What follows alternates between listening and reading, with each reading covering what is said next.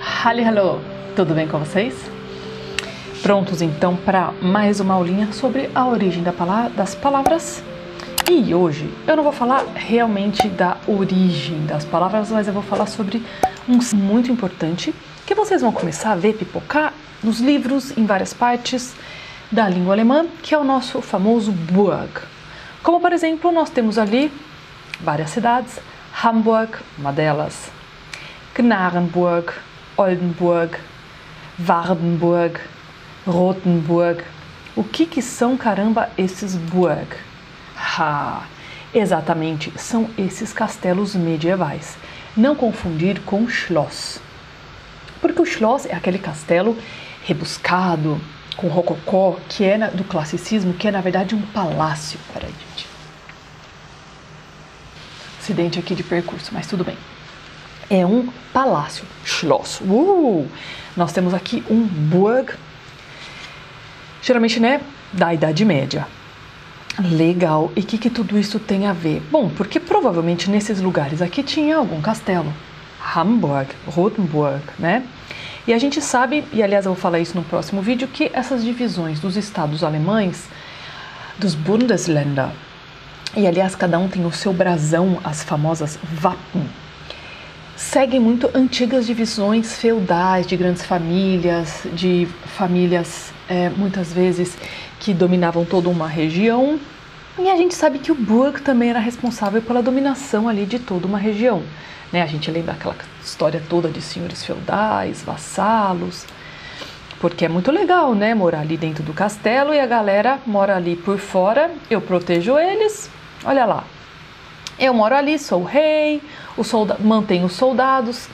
Se der ruim, meus soldados que vão proteger vocês, e vocês ficam lá trabalhando, me dão ali um pouco do que vocês ganham, seus patos, seu trigo, seus ovos, seu couro e assim vai. Então, quem são essas pessoas que começaram a se juntar em busca de proteção do lado de um Burg, né? Ali, porque a gente tem, todo o começo da cidade. Eu falo que no Brasil as cidades começam com aquela igreja básica, com aquele boteco. Às vezes nem com igreja, é só com o boteco e com a pracinha. É botecão mesmo, aquele que o pessoal vai tomar rabo de galo antes de ir pro trabalho. Isso. Na Alemanha tudo começou com uma igrejinha e com uma pracinha. E as coisas foram crescendo. Aí você vai lá, constrói o quê? Constrói o Stadtmauer. Muito bem. Opa, peraí. Peraí, galera, eu me confundi aqui. E aí você vai lá e constrói o famoso Stadtmauer, que é o muro que circunda ali a cidade. Essa cidade a gente viu que teve até dois. Provavelmente esse aqui é o primeiro, a cidade foi crescendo, construiu-se um ali, pegando essa galera que estava ali desprotegida. E por ter um Stadtmauer, um muro da cidade, você também vai ter um Stadttor, as entradas da cidade, né? Como Munique tem vários Stadttor, que era por onde você entra ali, né? A gente vê em filme que algumas têm aquela ponte levadiça, tudo mais. Isso é muito importante saber por quê? Porque então essas pessoas que começaram a morar, olha lá uma foto original, dentro ou perto dos Burg, elas são quem? São as pessoas simples, que não são nem o rei, nem a rainha, nem o administrador principal, que a gente vai chamar então dos Bürger, porque estão morando do lado do Burg, que a gente vai traduzir como cidadão. E quem que é esse cara aqui que vai lá? É o Bürgermeister, que hoje a gente traduz como prefeito. E acima do prefeito temos quem? Não é o Burger King. A gente vai ter o Oberbürgermeister, que hoje é a tradução de governador. Ótimo.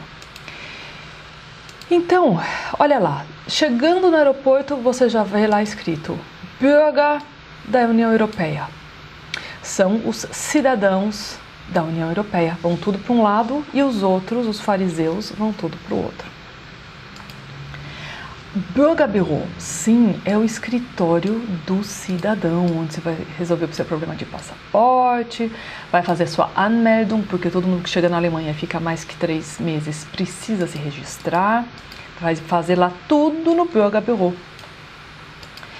Bom, então nós temos lá Hamburg. Como chamaria o cidadão que nasceu em Hamburg, então? Pasmem, o cidadão que nasceu em Hamburg é o hambúrguer, que na verdade também é o sanduíche. Por quê? Porque como imigrantes e trabalhadores nos Estados Unidos, o que eles comiam? Eles comiam pão, 2 pães, com a famosa fricadelle, que é uma almôndega, com queijo, com tomate, com tudo isso, fechavam e comiam. Eles também comiam esse mesmo pão com steak de carne de porco, e eles chamavam então de hambúrguer steak. Com o tempo eles começaram a chamar de hambúrguer sandwich, e passou-se o tempo, ficou só hambúrguer, né, o nome do sanduíche, e depois voltou, claro, para a Europa como hambúrguer americano. Então isso, né, foi uma coisa mais que se alastrou lá para os Estados Unidos, ficou como hambúrguer e depois voltou agora para a Europa como o nome do sanduíche, mas veio realmente dos cidadãos de Hamburg, que são os hambúrguer. Uma outra coisa, vou aproveitar o tema e falar um pouco mais. Bom, você está lá morando no seu Burg, muito legal, e você tem a sorte de poder morar aonde? No Hof, no pátio. Porque quem que mora naquele pátio interno ali?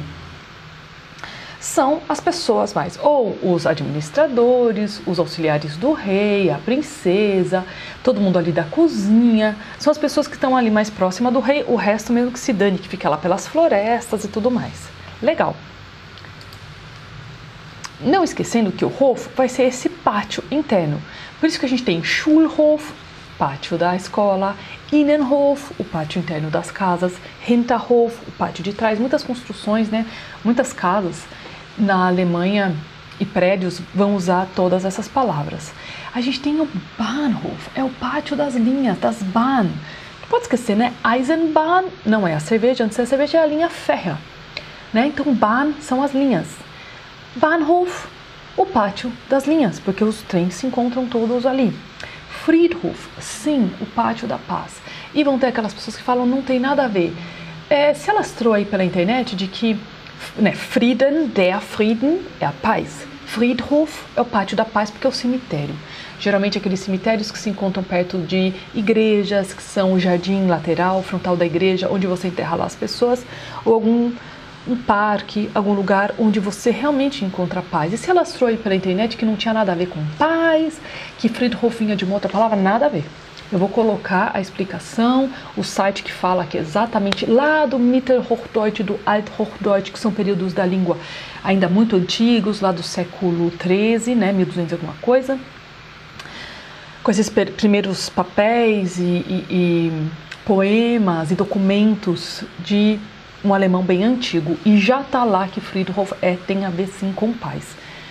Então vamos parar com essa história de que não é isso não. Bom, aguardem, vocês vão ver o que vai acontecer com o nosso Hof. Por que eu tô falando tudo isso? Porque, bom, então você tá lá morando no Hof, morando então ali no pátio, você é especial, acredita-se que então você vai receber uma educação muito melhor, porque você é lá do Hof. E como é que a gente traduz isso? Você é da corte. Então, teoricamente, era para você ser um pouco mais cortês, mais educado. E é daí que o alemão pegou o höflich, Höflichkeit. Muita gente traduz Höflichkeit como educação, höflich, o falar educado. Mas na verdade não tem realmente a origem da palavra educação, e sim lá do nosso pátio, da nossa corte. Então se eu falo que ela é uma menina da corte, eu tô querendo falar em alemão, ela é uma menina lá do pátio de onde? Do Burg, que a gente começou a ver lá atrás, lá do nosso Hof. Então ela tem mais educação, né? Ela tá ali no Hof, ela é höflich, ela é cortês. E cortesia então é o Höflichkeit. E muitos livros, né, usam muito disso, porque a gente tem formas gramaticais de expressar a educação, não é? O eu quero, gostaria, né? Eu posso, eu poderia. Então são as formas de Höflichkeit. Muito bem. Ui, já falei, e acho que é isso que eu vim trazer para vocês hoje. Então a origem dessas palavras, então, Burg, o Bürger, o Hof e o Höflich, como que estão todos interligados, e é muito maravilhoso ver isso. Vocês também não acham? Então é isso aí, pessoal.